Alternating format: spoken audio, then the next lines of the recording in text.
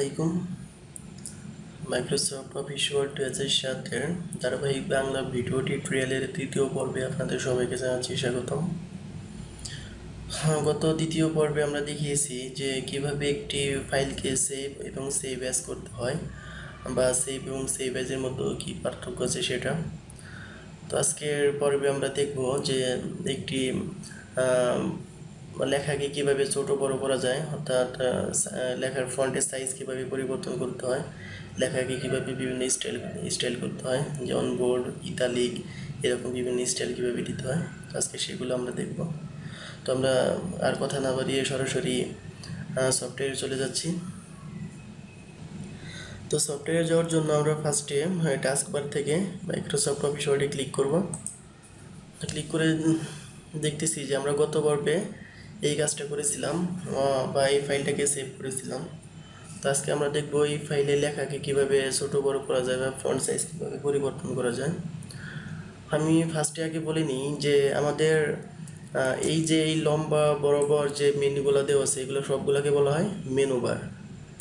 আমাদের এখানে প্রত্যেকটা মেনুর কাজ জানতে হবে। যেমন ফার্স্টে আমাদের আছে কি হোম মেনু। হোম মেনুতে ক্লিক করার পরে হোম মেনুর ভিতরে যে যতগুলা অপশন আছে সবগুলা এই লাইন বরাবর চলে আসছে। আবার যদি সাপোজ আমরা ইনসার্টে ক্লিক করি তাহলে দেখেন ইনসার্টে যতগুলো কাজ আছে সব এই দিকে চলে আসছে। তো এভাবে প্রত্যেকটা মেনুর যাবতীয় যে কাজগুলো আমাদের সবসময় দরকার পড়বে সেইগুলো আমরা দেখব। যেমন পেজ লেআউটে ক্লিক করলে অনেকগুলো আসছে। তো আমরা পর্যায়ক্রমে কাজগুলো শেষ করব। আমরা ফার্স্টে কি হোমে গেলাম, আমরা হোমের কাজগুলো আগে শেষ করি এখান থেকে। তো যেহেতু আমরা ফাইল সেভ অ্যাজ দেখেছি, আমাদের কোনো সমস্যা নেই, আমরা যে কোনো কাজ করার পূর্বে সেগুলোকে সেভ করে নিতে পারবো। তো দেখুন আমি Bangladesh is a small country এটা কয়েকটা লাইনে লিখেছি। লেখাটা মোটামুটি বেশ বড় লাগছে। আমরা একটু এইদিকে খেয়াল করি যে এই যে এখানে একটা সাইজ দেওয়া আছে, এখানে সাইজটা দেওয়া আছে 36 বা 36। এটা হচ্ছে আমাদের ফন্টের সাইজ। জিনিসটা যদি একটু ক্লিয়ার করি, ধরুন আমি ফার্স্টে লাইনটাকে সিলেক্ট করলাম, মাউসের কার্সর এই পাশে রেখে লেফট বাটন ক্লিক করে যদি ডান দিকে ড্র্যাগ করে টান দেই তাহলে লেখাটা সিলেক্ট হবে। সিলেক্ট করার পর আমরা যদি এখানে যে ফন্ট সাইজের বাম পাশে যে এই যে একটা অ্যারো চিহ্ন আছে, এই অ্যারো চিহ্নতে যদি ক্লিক করি তাহলে একটু খেয়াল করুন এখানে বিভিন্ন ফন্টের সাইজ আছে। দেখুন আমি যখন যে ফন্টে কার্সরটা নিই তখন সেই ফন্ট অনুযায়ী আমার লেখাটা ছোটো বড়ো হচ্ছে। যেমন 11, 12, 14, দেখুন ফন্টের সাইজ বিভিন্ন রকম হচ্ছে 72 পর্যন্ত। এখানে আরও আছে, এখানে যদি ক্লিক করি আরও অনেক আছে। তো আমাদের এত বড় লাগে না। দেখুন আমি নর্মালি এটা কত দিয়েছিলাম 36 দেওয়া ছিল এখানে। তো আমরা এখান থেকে ইচ্ছা করলে যে কোনো অপশন দিতে পারি। সাপোজ আমি ফার্স্ট এটাকে 16 করে দিলাম, অর্থাৎ এই ফন্টের সাইজটা 16 আছে এখন। আর বাকিগুলা কি আছে দেখুন, এখানে ক্লিক করার সাথে সাথে এটা এখানে 16 আছে, বাট আমি যদি সেকেন্ড লাইনে ক্লিক করি কার্সরটা রাখি তাহলে আবার 36-এ চলে আসছে। কারণ কি সেকেন্ড লাইনে যে লেখাটা লিখছি সেটা হচ্ছে 36 সাইজের ফন্ট, এর জন্য লেখাটা এরকম আসছে।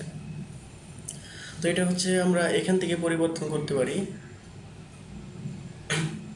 তো আমাদের এই পদ্ধতি ছাড়াও আরেকভাবে ফন্টের সাইজ পরিবর্তন করতে পারি একদম ইজি প্রসেসে, সেটা কিবোর্ড থেকে করতে পারি।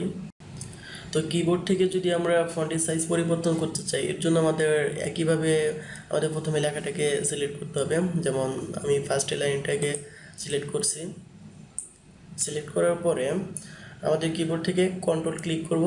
ক্লিক করে একই সাথে আমরা একটু খেয়াল করি ব্যাক স্পেসের নিচে একটা স্ল্যাশ চিহ্ন আছে, তার বাম পাশে আছে সেকেন্ড ব্র্যাকেট এবং নিচে আছে থার্ড ব্র্যাকেট। একটা কিয়ের মধ্যে উপরে সেকেন্ড ব্র্যাকেট নিচে থার্ড ব্র্যাকেট। তো আমরা দেখেন সেকেন্ড ব্র্যাকেট লাস্ট সেকেন্ড ব্র্যাকেটে যদি ক্লিক করি লেখাটা আস্তে আস্তে বড় হচ্ছে। একটা করে ক্লিক করবেন আর লেখাটা একটু একটু করে বড় হবে। আর বাম পাশে যে ওপেনিং সেকেন্ড ব্র্যাকেট যেটা, সেটা যদি ক্লিক করি লেখাটা ছোট হবে। আর উপরে খেয়াল করেন যেখানে ফন্ট সাইজ আছে সেখানে কিন্তু ফন্টের পরিবর্তন হচ্ছে। যেমন আমি বাম পাশে ওপেনিং যে সেকেন্ড ব্র্যাকেট আছে সেটাতে ক্লিক করতেছি, ফন্টের সাইজ এক এক করে কমতেছে। আর তার ডান পাশের কি যেটা শেষ সেকেন্ড ব্র্যাকেট যেটা, সেটাতে ক্লিক করার সাথে সাথে আমাদের লেখাটা বড় হচ্ছে এবং কি ফন্টের সাইজও পরিবর্তন হচ্ছে। এইভাবে আমরা লেখার সাইজকে ছোট বড় করতে পারি, কোনো সমস্যা হবে না আশা করি। আর লেখার সাইজ যেহেতু ছোট বড় করছি, তখন আমরা আরেকটু এগিয়ে যাই সামনের দিকে। তো এখন ধরুন যে আমরা অনেক সময় বিভিন্ন ধরনের লেখা দেখি, যে কিছু কিছু লেখা একটু বাঁকানো স্টাইলে থাকে, কোনো লেখা একটু মোটা আকারে থাকে, আবার কোনোটা মাঝখানে ছোটো আকারে থাকে। এরকম বিভিন্ন লেখা আমাদের চোখে পড়ে। সাপোজ আমি একটু যদি এক্সাম্পল দিই একটা, যেমন ফার্স্টের 2 লাইনকে যদি আমি একটু বাঁকাতে চাই, দেখেন ফার্স্টের 2 লাইন আর এই লাইনগুলোকে অনেকটা পার্থক্য আছে। এটা কি একটু বাঁকা আকারে আছে, আর এটা কি একদম স্ট্রেট বরাবর সোজা। আসলে এই জিনিসগুলো কিভাবে করতে হয়, যেমন আমি এখানে কি আই একটা অপশন ছিল, সেই অপশনটাকে ক্লিক করার সাথে সাথে এরকম চলে আসছে। আবার দেখুন এটা ক্লিক করে যদি আইতে ক্লিক করি তাহলে আবার চলে যাচ্ছে। এখানে আসলে আই মানে হচ্ছে ইতালিক। আমি যদি আইয়ের উপরে কার্সর রাখি, একটু খেয়াল করুন, নিচে একটা মেসেজ দিচ্ছে ইতালিক, আর একটা শর্টকাট ফর্ম দিয়ে দিচ্ছে Ctrl+I, অর্থাৎ কন্ট্রোল চেপে একই সাথে আই চাপতে হবে। আই চাপলে এই লেখাটা এরকম বেঁকে যাবে। যেমন ধরুন আমি এই 3টা লাইনকে সিলেক্ট করলাম, সিলেক্ট করে আমি ইতালিক করতে যাচ্ছি। এখন যদি কিবোর্ড থেকে কন্ট্রোল আর আই চাপি, দেখেন তাহলে হয়ে গেছে। আবার যদি Ctrl+I চাপি তাহলে এটা ছেড়ে যাচ্ছে। আর যদি এখান থেকে করতে চাই তাহলে লেখাটা সিলেক্ট করার পরে আমরা যেখানে আই লেখা দেখছি, এই আই লেখার মধ্যে একটা ক্লিক করলেই হয়ে যাবে। যেমন আমি এই আইয়ের মধ্যে ক্লিক করছি, দেখুন লেখাটা ইতালিক হয়ে গেছে। আর এখানে আয়ের মধ্যে কিন্তু একটু ব্রাইটনেস বেড়ে গেছে, মানে একটু হলুদ বা লাল আকারের আকৃতি ধারণ করছে। তার মানে কি এটা আমার এখানে কাজ করেছে। তো আমি যদি চাই যে আমি এই লেখাটাকে ইতালিক ফর্মে রাখবো না, আমি নর্মালি রাখবো, তাহলে কি লেখাটাকে আবার সিলেক্ট করে Ctrl+I চাপতে হবে, অথবা এই আয়ের মধ্যে একটা ক্লিক করলে এটা আবার ছেড়ে যাবে। তো এইভাবে আমরা লেখাকে স্টাইল দিতে পারি। আবার খেয়াল করবেন মাঝে মাঝে অনেক লেখা নিচে কি আন্ডারলাইন সিস্টেম থাকে। এই আন্ডারলাইনটা করার জন্য আমরা যে লেখাটাকে আন্ডারলাইন করতে যাচ্ছি, সাপোজ বাংলাদেশ, এই লেখাটাকে আন্ডারলাইন করতে যাচ্ছি, এর জন্য এই বাংলাদেশটাকে সিলেক্ট করলাম। সিলেক্ট করে এই যেখানে যে ইউ লেখা আছে, এখানে একটা ক্লিক করার সাথে সাথে দেখেন আমার আন্ডারলাইন চলে আসছে এখানে। আবার যদি এখানে ইউতে ক্লিক করেন, আবার আন্ডারলাইন ছেড়ে যাবে। আবার সেম জিনিসটা যদি আপনার কিবোর্ড থেকে করতে চান, তাহলে লেখাটাকে সিলেক্ট করে কন্ট্রোল চেপে একই সাথে ইউ চাপতে হবে, দেখেন আবার আন্ডারলাইন চলে আসছে। আবার যদি এটা সারাতে চাই, কিবোর্ড থেকে কন্ট্রোল চেপে ইউ চাপলে আন্ডারলাইন চলে যাবে। তো এভাবে আমরা এখানে আন্ডারলাইনও দিতে পারি। আর আরেকটা জিনিস আমাদের মোটামুটি বেশি ব্যবহার করা হয়, সেটা হচ্ছে লেখাটা মোটা করা বা বোল্ড করা। সাপোজ ধরুন এই বাংলাদেশটাকে আমি একটু মোটা করতে যাচ্ছি অন্যান্য লেখার তুলনায়, মানে একটু গাঢ় আকৃতি ধারণ করতে যাচ্ছি। তো এর জন্য আমাদের একই প্রসেসে ফার্স্টে কি বাংলাদেশটাকে সিলেক্ট করতে হবে। যেমন আমি কি বাংলাদেশটাকে আবার সিলেক্ট করতেছি, করার পরে এই যে এখানে যে বি লেখা দেখছেন, এই বিতে একটা ক্লিক করার সাথে সাথে দেখুন লেখাটা একটু গাঢ় হয়ে গেছে। এখন খেয়াল করুন এই বাংলাদেশ আর এই বাংলাদেশ দুটার মধ্যে কিন্তু অনেক পার্থক্য আছে। একটা কি একটু গাঢ় আকারে, আর একটা একটু হালকা আকারে। তো এখানে মোটামুটি এই বোল্ড, ইতালিক আর আন্ডারলাইন, এই 3টা মোটামুটি আমাদের ব্যাপক হারে ব্যবহার করা হয়। তো আশা করি এই 3টা নেওয়ার কারো কোনো সমস্যা হবে না। এখন যদি কেউ বলে এই লেখাটাকে বোল্ড করার জন্য, আশা করি সবাই পারবেন। যদি বলে ইতালিক ফর্মে নেওয়ার জন্য, তাও আশা করি সবাই পারবেন। বা কেউ যদি বলে আমার এই লেখাটাকে আন্ডারলাইন করে দাও, তাহলে কি এটা আন্ডারলাইনও করতে পারবেন। সাপোজ আন্ডারলাইন করে দিলাম এরকম। তো দেখেন একই লেখাকে একসাথে আন্ডারলাইন, একসাথে বোল্ড প্লাস ইতালিক, 3টা ফর্মে পরিণত করলে লেখাটার সৌন্দর্য আরও বেড়ে যায়। এখানে দেখেন 3টাই করা হয়েছে। 3টার মধ্যে কি আমাদের একটু কালারটা গাঢ় হয়ে গেছে, মানে কি 3টা এখানে কাজ করতেছে, বোল্ড, ইতালিক এবং আন্ডারলাইন।